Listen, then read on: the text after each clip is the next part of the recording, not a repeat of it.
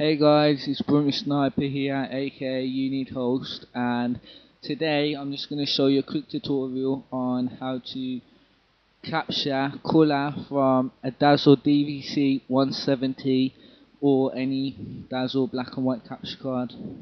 First of all, open up the internet, which, I'm just going to show you from the internet, but in the description on the right I'll have a link in there for you guys anyway. So type in amcap,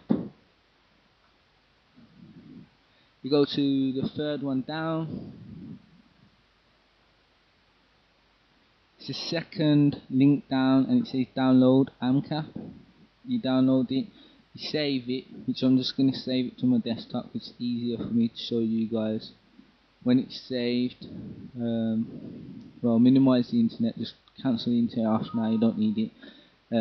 Close that, right click on it, it says extract files, extract here or extract to amcap, which I'm just going to extract here. This may take a few seconds, well, a second. There's a setup to amcap. You right click, you double click on it, not right click on it.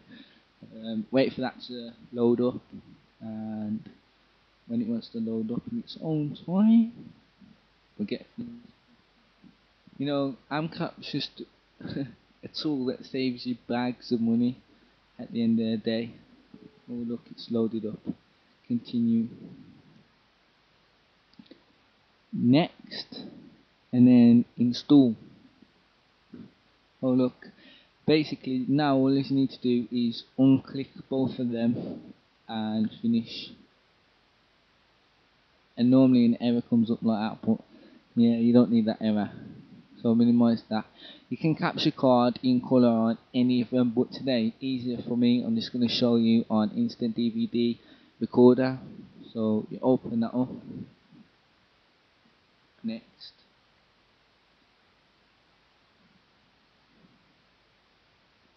And as you can see in the white box, well, my my Xbox 360 is on standby, so there you go. It is in black and white, as you can see.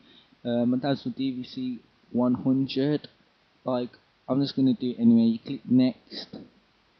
From here on, you can save it where and whenever there. I click next. You can do that if you want. I don't see no point of it. You can just click next and then start recording. And when it's started recording, which it stays there, you go into start menus, you go to all files, and you can look there while it's called amcap, which is right there. Click on it when it wants to open.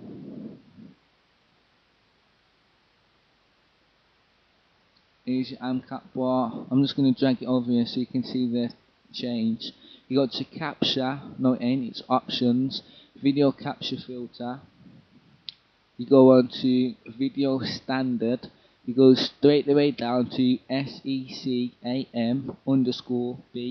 Click on that, click OK, and you should see it change in this now.